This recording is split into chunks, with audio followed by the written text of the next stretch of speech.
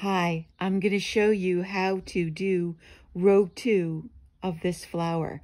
I've cast on the stitches and I've knit the first row, and now we're ready to do the petal row. It starts with a knit 2, and then you knit one more. You return that stitch from the right to the left hand needle, and then you lift the next 8 stitches over it. 3, 4, 5, 6, 7, and 8. Then you knit that stitch again, and you repeat the process. Knit 1, 2, knit the third, put it back, and lift. 2, 3, 4, 5, 6, 7, and 8, and knit it. You'll be thrilled to know that this actually counts as an aerobic exercise, and you're going to repeat this across the entire row. And if you're thirsty and sweaty at the end, go get a drink of water and come on back. But you will end up creating all of these cute little petals. When that row is finished, you will then do a bunch of short rows without actually having to do a wrap and turn or a German short row, and your piece will look like this. I'm just about to do the last turn. Was knit 14 and turn 2, 4, 6, 8, 10, 11, 12, 13, and 14. And then I simply turn the piece around and knit to the end. This is my last short row. And when I'm done with this row,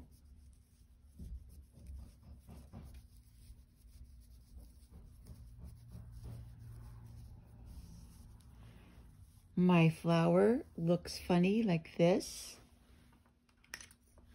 I then cut the yarn long,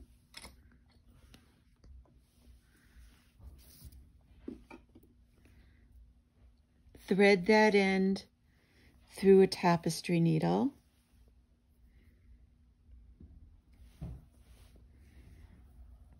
and begin the flower ending process by slipping those stitches onto the tapestry needle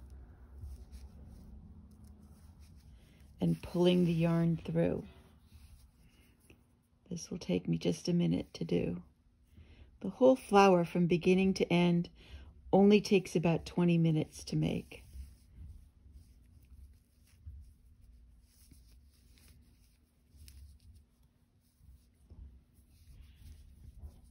You want to pull this yarn through the stitches relatively tightly, because that's what begins to curl this flower up on itself.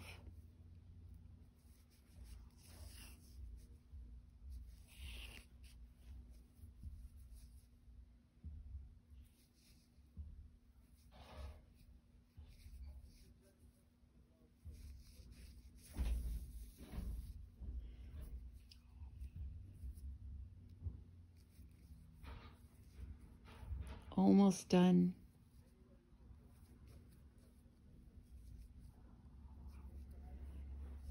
Here we go. And as I pull it tight, it turns into a little scrunch ball.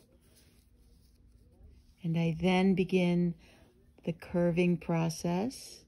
Just lay that all around itself.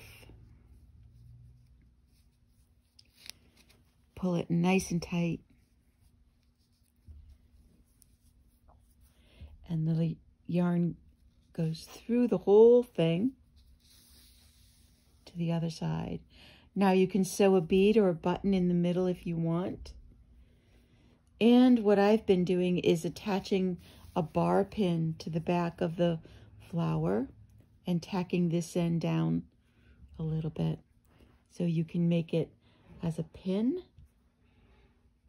You can do a bunch of them. This is a great way to use up all of your leftovers.